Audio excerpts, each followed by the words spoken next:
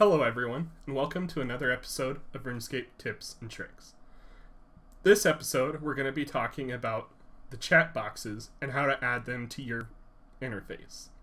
If you hover over the Community tab on your ribbon bar, you will see various different options for chats and grouping systems. The key ones to remember are the all chat and the private chat. The private chat are messages directly to you from another player on the game.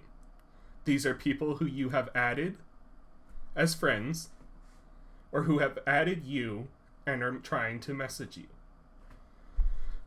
You can put all chat on your interface by clicking the all chat icon, and then using the various yellow symbols you can disable the other chats you would or would not like to see to various levels.